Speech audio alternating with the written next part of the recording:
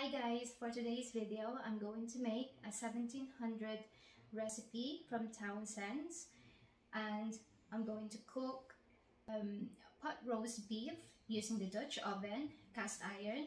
And here are the ingredients. I've got silver joint beef, I have mushrooms, I'm using the chestnut mushrooms today. I also have some carrots, this size. Don't cut it into small pieces, so make sure it's quite big like this.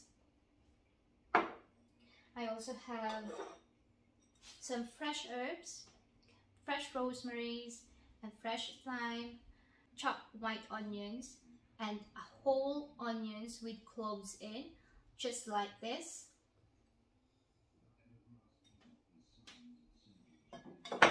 I also have some beef stock or beef broth, some salt and pepper. I have some butter. I also have some flour, and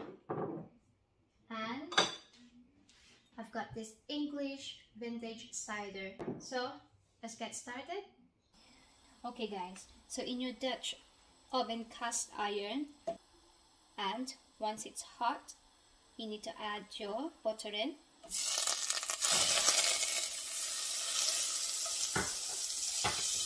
And your beef, you roll it into your flour, just like this.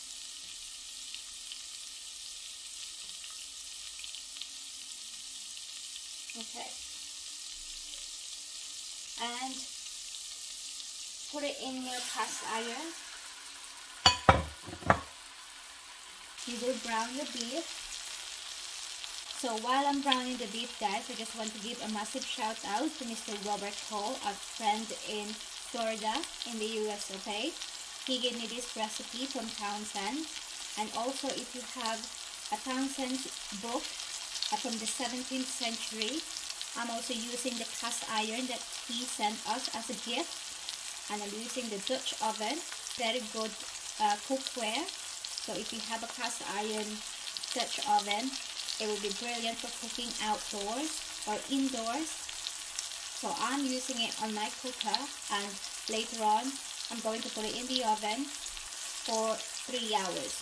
Then after that you will have a fantastic roast dinner. So today is Sunday and I'm going to make a Sunday dinner, but this time it's 17th century dish. Okay, so our beef are now turning brown. We're nearly there. You've got to be very patient when cooking. I know it's going to be delicious and wonderful, but be patient, guys.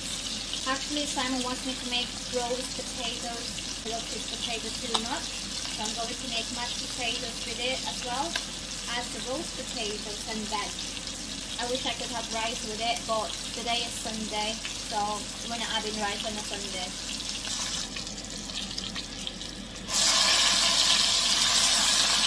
So while you're browning your beef, guys, you make sure you preheat your oven to 160 fan assisted.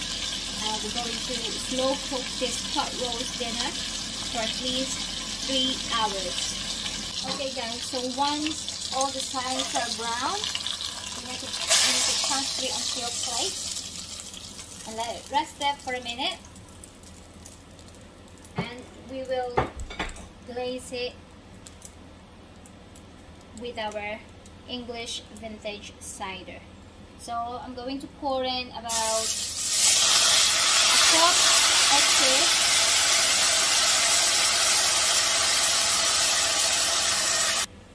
And now I'm going to put the beef back in the cast iron. Just like that. Some juice. And now you have to add in your onions. I used 1 whole onions and 1 whole onions with some cloves in. So put it all in there. Some carrots.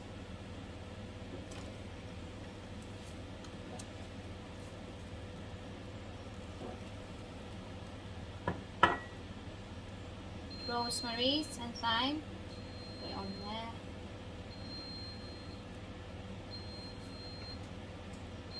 And your onions with cloves.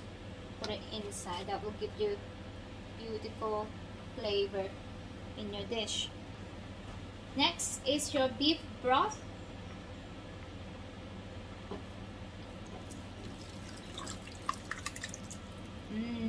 Smells gorgeous.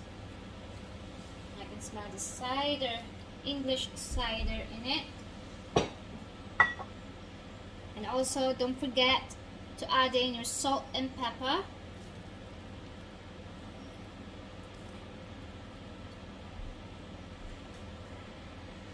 Have a little stir.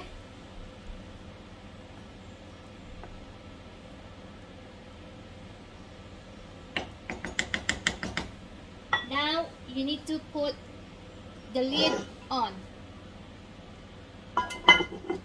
Oh, this is brilliant.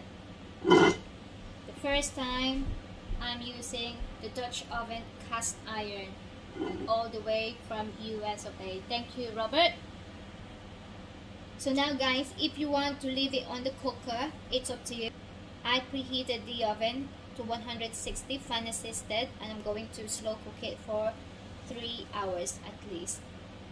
I'll show you in a minute when it's cooked. I'm going to put this in the oven. Careful, it's really heavy.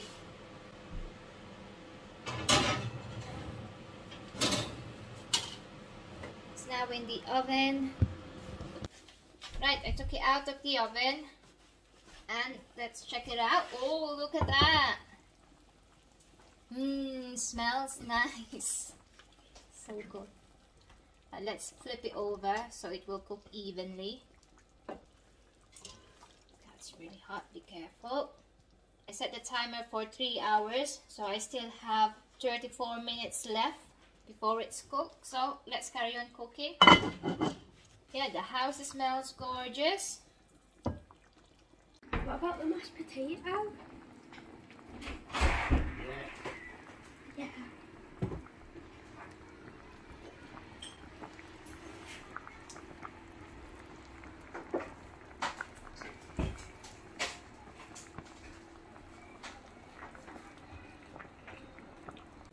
After 3 hours, you can take your beef and put it on the plate and take all the goodies out.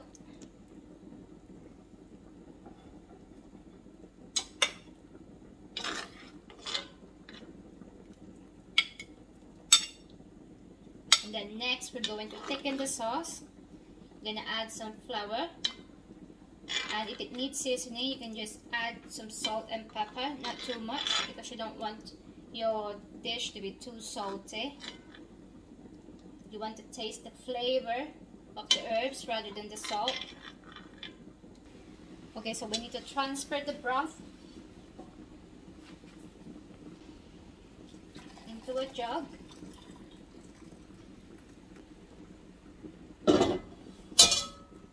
And then you need to add some butter.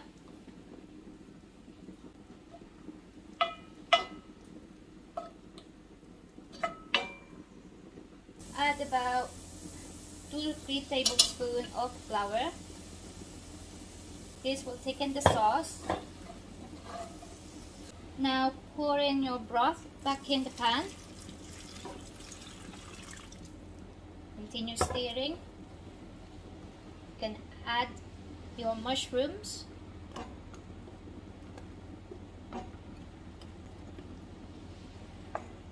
Followed by the rest of the ingredients. Put them all back in.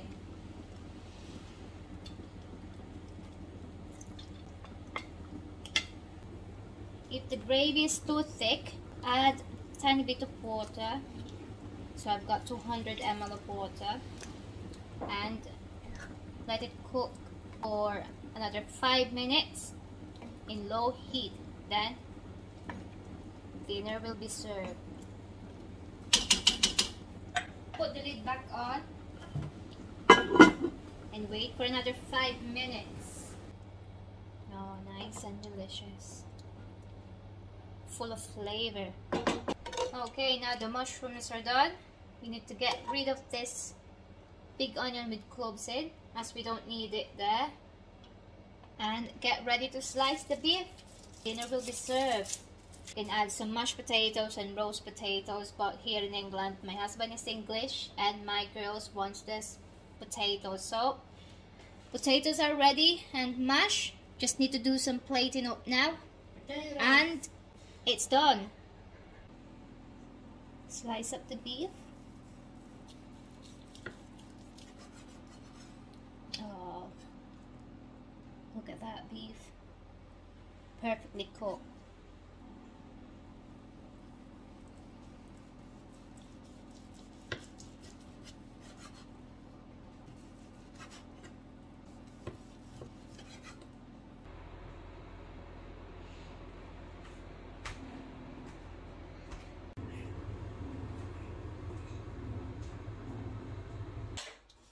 Yeah, you can pour some gravy sauce as much as you like.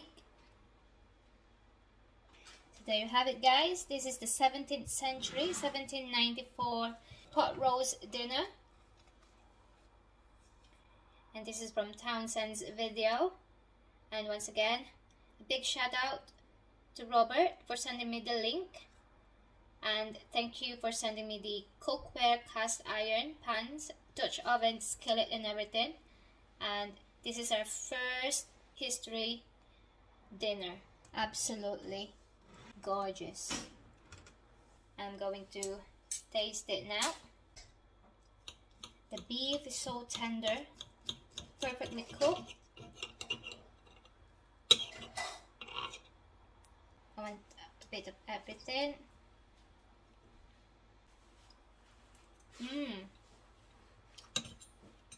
It's really nice, full of flavor. You can taste the cider, you can taste the fresh herbs, the thyme and rosemary, and that cloves. It tastes gorgeous.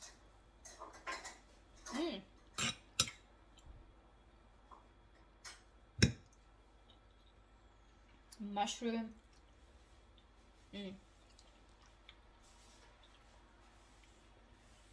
Mashed potato. So there you have it, guys. 1794 pot roast dinner.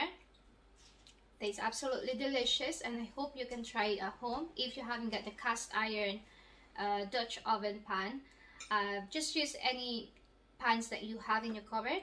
That will do, but you make sure that you slow cook it and don't miss any flavors, especially the cider and onions with cloves and your fresh herbs, and of course your beef stock. So once again, thank you very much for watching. I hope you liked the video. Please, if you haven't subscribed to our channel yet, please do subscribe now and leave us a comment. Until next time, thank you once again. Kenny the Supergirls.